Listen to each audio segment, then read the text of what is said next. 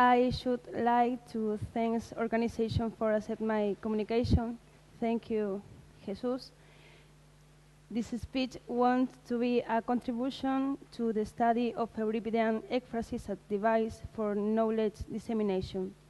The idea starts from the subject of my doctoral thesis, now in progress.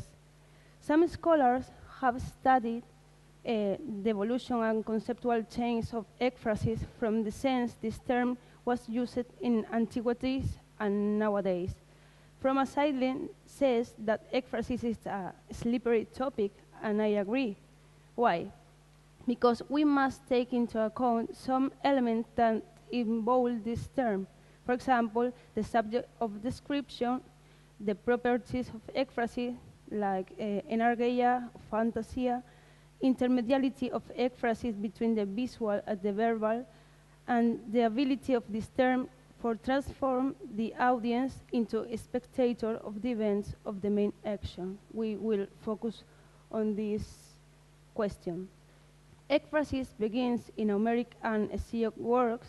However, the theorization of ekphrasis arises especially during the imperial period. Ekphrasis has already been defined as a technical rhetorical mechanism by the rhetorists, and finally is systematized in the exercise of school rhetoric, progymnasmata, to which we will return later.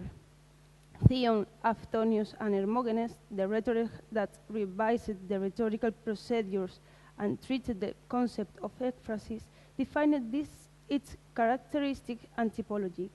Theon is the first one, so far as we know, that defines the concept and establishes classification of the elements described: person, fact, place, time, object, events, and mixed ekphrasis.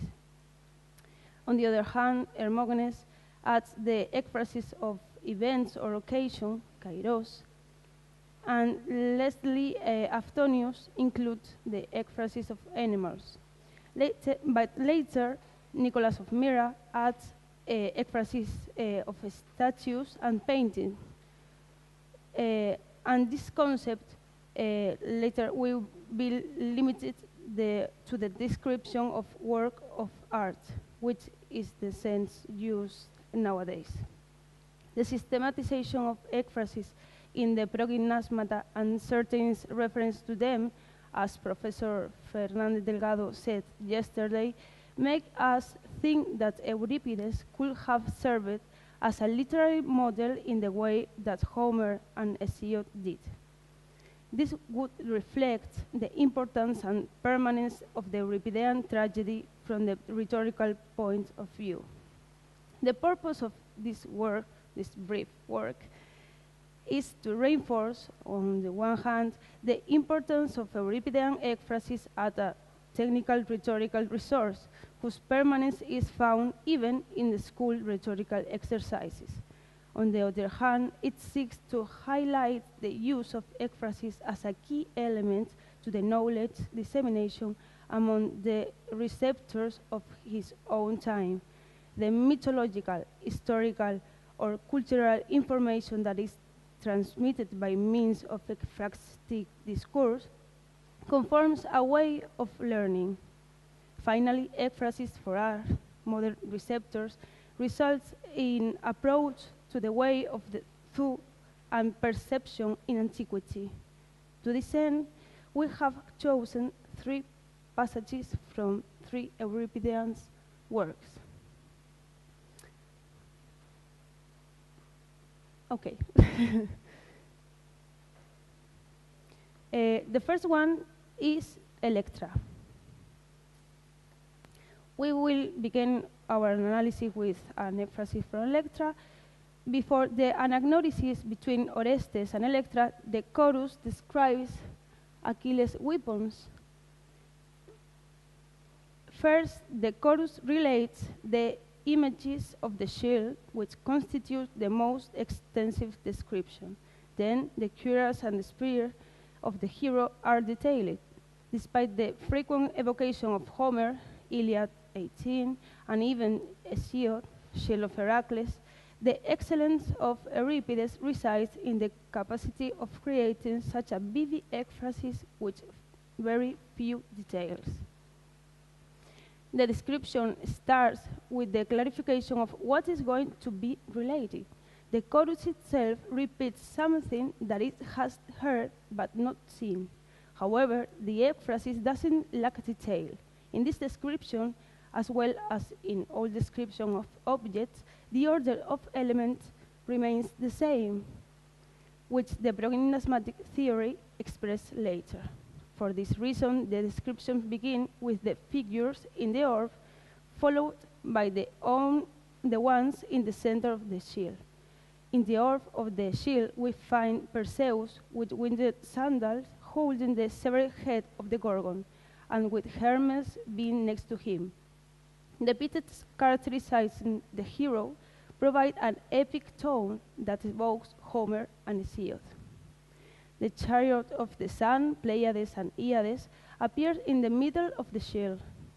Adjectives specifying how the chariot of the sun is and what stars appears in the center of the shield, and the adjective chrysos is characteristic element in every Achilles weapon except the spear, that bring visual vividness to the description.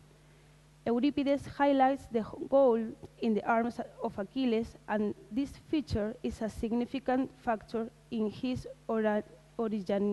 originality that distances him from his literary models. In the side of the cuirass, we find the figure of a lioness breathing fire and escaping from Pegasus. This alludes to the mythic episode about the death of Chimera by Bellerophon and Pegasus. Chimera, as well as other creatures in Euripides and Ekphrasis, have a negative meaning, and this is in relation with the central action of the tragedy. Also, this ekphrastic passage, like others on Euripides, contain words with a very strong symbolism that allude to main subjects, as in the case of Chimera or Gorgon, that in this passage are prefiguration of Clytemnestra.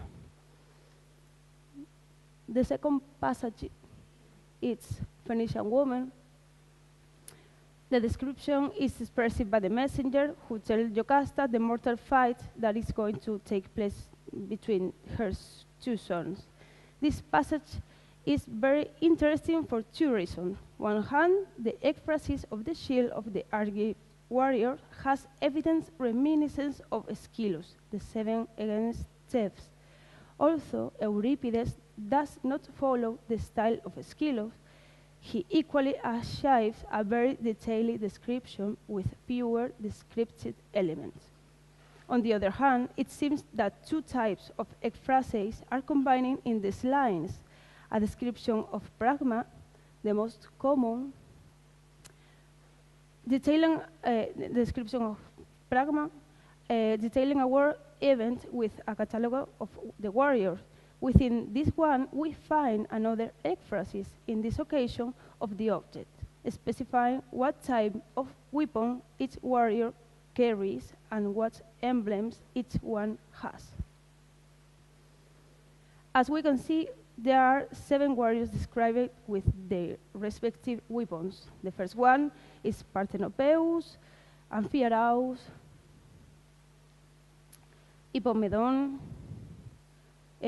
Tydeus. The 5th warrior is Polynices, the son of Jocasta, described as enraged. He carries the Pontian mares as the emblem of the shield, whose description is especially vivid. From a subjective viewpoint, the messenger interprets the image relating the sound that the mare seems to transmit running. Capaneus, and lastly there is Adrastus, whose shield is not forget but painted with the 100 serpent of the Hydra. From the literal point of view, this double ekphrasis pragma object has a metatextual sense. In painting, this would be called meta-painting. That is, a picture represented within another. Each emblem of the shield tells a story in itself that influences the central action. In what degree? The image of the shields are elements that the messenger himself interprets and uses to compose two prolepses. The purpose of this ekphrastic passage is clear: to arouse in the audience the desire and furor of the warrior that tried to besiege the city of devils. From the rhetorical point of view, it is possible to move the audience by bringing it near the interpretation of the reality of the person making the description, in this case, the messenger. In addition to this, the character of each warrior is outlined through the description of the weapons, and the lineage is detailed through the description of the emblems. Ion. The first description of object is conducted by the chorus, composed of servants of Creusa who contemplate the temple of Delphi as if it had never been there before. For this reason, we continuously observe the admiration of the chorus when they describe the seven images with well-known mythical scenes. For example, Zeus with golden claws, or Heracles killing the Hydra of Lerna. This ekphrasis has a dialogic form. The chorus asks and responds for each image it sees inside the temple, where visual vividness is once more present using imperative, adjective, affirmative sentences, or questions. Euripides has been able to create a familiar image, Temple of Delphi, with which the audience identifies its cultural reality and transported to that place and made a participant in what the chorus is watching. This passage has a very specific moral meaning, since by describing several battles between monsters and gods, it highlights the division between the divine will and superiority. The public, through these mythological stories, realizes the difference between gods and mortals. This, in turn, interacts with the central action of the tragedy, especially in the life of the protagonist, Ion. To conclude, the analysis of these ekphrastic passages has served to verify the usefulness of ekphrasis as a source of knowledge for the audience at the time. We are aware that this study should be expanded, but in this first approach, we can determine that the Euripidean ekphrasis present the main characteristics that are later collected in the progymnasmata, putting the object before the eyes of the audience. At the same time, the ekphrasis has probably served to give information to the public about an object it did not know, such as the shell of Achilles, the images in the temple of Delphi, or the shields of the warrior in the Theban wall. We also observed in these Euripidean passages how the use of ekphrasis responds to rhetorical purpose. The description of Euripides shows some variaciones in the story, which is replete with the symbolic words. The audience is aware of being attending a new representation of the mythical story related to the critique of value that Euripides intends to convey. Finally, we believe that ekphrasis in the Euripidean tragedy has achieved its rhetorical purpose, and in addition, this resource has managed to transmit mythological, historical, and cultural knowledge by way of an object or an event, as we have seen before. And this is true not only for the audience of this time, but also for us, modern receptors that fail to fully perceive the cultural references that the Euripidean ekphrasis conceal. Thank you.